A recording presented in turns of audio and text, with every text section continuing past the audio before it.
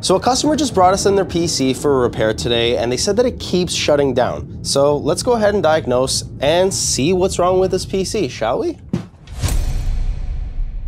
So generally, if your PC is randomly shutting down, it's most likely one of two things. Number one is maybe it's overheating. So check your liquid cooler, check your temps, make sure it's not that. If it's not that and it's still shutting down randomly on you, it could be a faulty power supply. Make sure you also plug your PC either into like a power UPS surge protector, or sometimes even power bars that are really ancient. They also can randomly shut down the PC. I've seen it happen. So without further ado, let's begin. Let's start testing it out. See if it randomly shuts down on us. Right now, it seems okay. It's gone into Windows. So I can see here that the customer already has HW Monitor installed. If you don't have HW Monitor installed, go ahead and download it. It's a free to use software and it's amazing. It tells the temperature of your computer, shows the temperature of your GPU, your CPU, and it does a great job keeping track of your temperatures. So let's go ahead and open it up and let's check his temps. I want to make sure the PC is not overheating before I start diagnosing any of the other parts. So let's see. So his CPU is at 42 degrees, 49. It's a little toasty on idle, but nothing crazy. I really like using Cinebench a lot. It does a great job checking your CPU, making sure that the CPU is functional. So without further ado, let's go ahead and do that. So a lot of people ask though, how are you gonna check your power supply? If the computer's running but randomly shuts down, you have two options. First option is either just get a brand new power supply, which is kind of costly. So the second option that I like to do is I like to download Cinebench and GPU Haven. Together, these two will pull a lot of watts, especially if you put it on the high setting, and you can check if your power supply is just not pulling enough watts. Okay, so real quick, I just noticed something as I was installing Cinebench. The CPU hit 100 Celsius while I was installing Cinebench, not running it, but installing it. So to me, that means overheating issue might not be out of the question. Now, I did double check that everything is plugged in. Obviously the RGB isn't working, you probably didn't connect that, but the pump is actually plugged in because when it's not in use, it idles at 41 degrees Celsius. So I don't know, I don't feel really confident launching Cinebench just because I don't want to overheat a CPU, but I'm just gonna, just for 1 second, I wanna see if the test spikes it back up to 100 degrees. Which, oh, it's already at 100 degrees. Okay, so let's go ahead and stop that.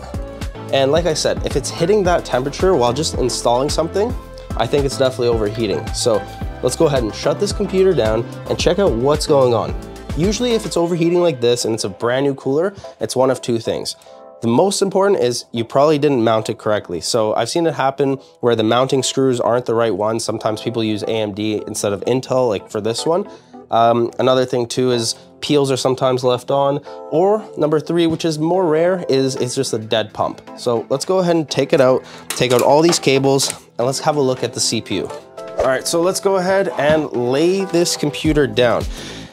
I can see his cable management wasn't the best, but that's not why the PC is overheating. So let's go ahead and take this cooler off, and I wanna make sure that it's using the correct mounting hardware, and you know, there's thermal paste obviously.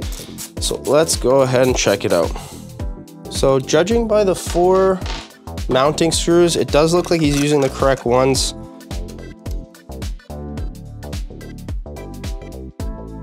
You see why it's overheating?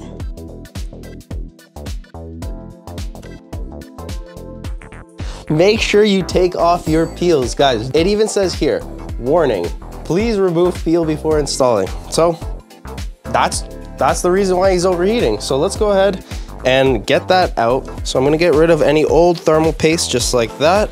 And let's go ahead and add in a little bit more. I usually like to do a little tiny X pattern. You don't wanna add too much thermal paste, but you also wanna make sure that it's evenly coated and each part of the CPU gets a little bit of paste. So let's just go ahead and put that back down. Okay, so we got the cooler on, and let's go ahead and plug it in and see if this fixed the overheating issue.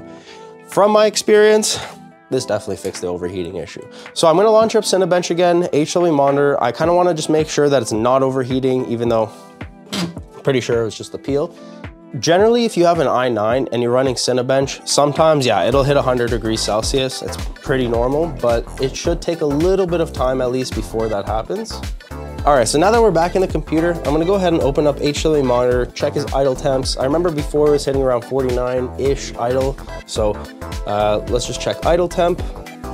Oh, and you can see here, his cores, his megahertz just went right back up. Before it was thermal throttling too. I saw it was all at like 1000 megahertz. So it's good that the cores are up now. And the actual package CPU's at 36. Okay, that's really good. Now let's check the temps with Cinebench. Go ahead and hit start. And his package is at 72 degrees. Well, and his package is at 75 degrees. So we know it's just a bad peel. If you're ever building on your first computer, make sure you remove this peel right here. I can't say personally, I've never done this because I have done it in the past. So just be careful. Sometimes I know you're rushing a build, or if you have a couple builds that you're doing, just take off the peel and problem solved. So thank you guys so much for watching. Love you guys. Until the next video, a peace.